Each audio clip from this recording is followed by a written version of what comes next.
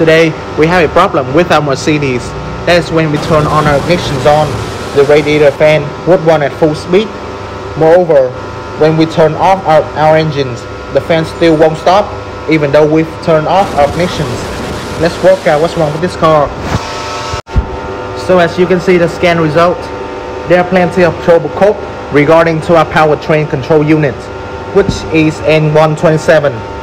As consequence, these faults also occurs on our radiator fans, coolant pump, as well as the electric grill regarding to the link communication system. Before fixing our problems, let's take a look at the block diagrams where it demonstrates how the N127 controls our cooling system, which use Lindsay to transfer signal. So with this particular PCU on the W205, it controls our subcoolant pump, the grill, and the fan. As you can see, this is the whole wiring diagrams of our N127 PCU.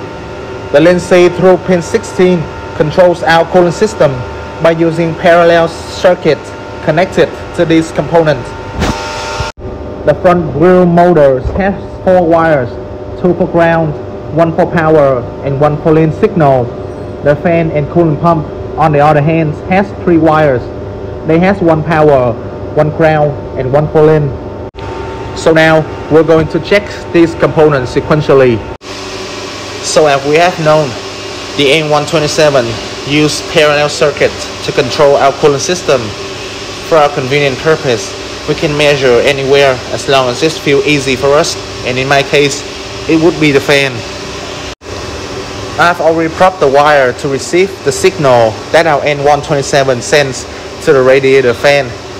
To measure lane signal, we have to turn on our ignitions. As you can see, there is no signal in the oscilloscope, but the fan is still running at full speed.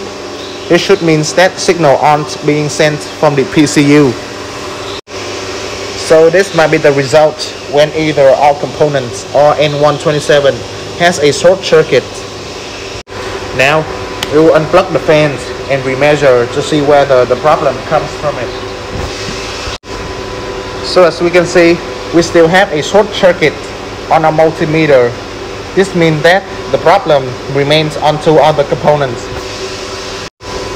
After checking the front grille, we still get the same result that we had with our fan.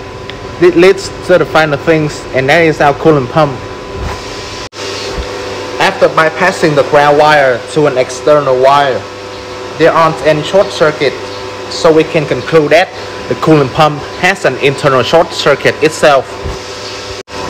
After replacing the coolant pump with a new one, we have to turn the ignition on and measure lane signal to make sure that whether our problem is fixed. So as you can see, the fan is no longer operates as we turn our ignition on, and this is the exact lane signal that the N127 used to control the whole cooling system. Overall, today's problem is related to the engine coolant pump, which results the PCU to disconnect the lane signal. This caused the radiator fan to run at full speed with no control.